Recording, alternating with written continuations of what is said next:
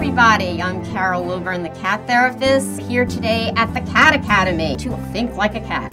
When people call on me, they want to know what their cat is doing and why, and I have to be able to think like a cat so that I can pass the message on. Yes. My cat wakes up about 1 and doesn't let me sleep the rest of the night. She wants to be fed every hour from like 1 o'clock. She's picking up your energy because your energy changes. She's very sensitive to your energy.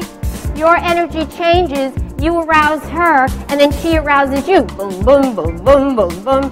What I would do is put her in a small room like the bathroom with all of her comforts, and you say, this is going to be your playroom. You can do whatever you want.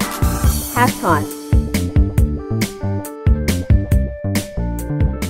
A cat is so much in tune to your body language and tone of voice. It isn't that he understands what you're saying, but he's picking up the energy.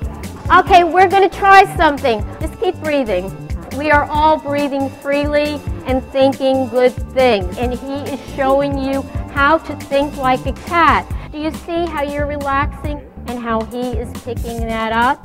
A cat is a good barometer of what is good for you, because what's good for you is good for your cat, because energy goes round and round.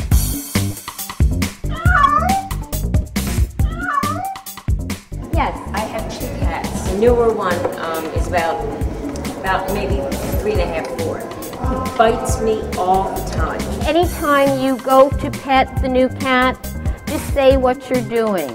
Is it okay now? Can I stroke you?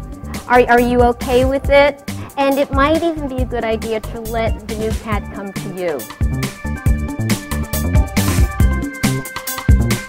I think she really has some very valuable insights into how cats think. She took me inside the mind of my cat and taught me a little like how to think like my cat, and it was really excellent. I really enjoyed it. What I would like all of you to do is if everybody could just go home and hug your cat, and then you'll really be thinking like a cat.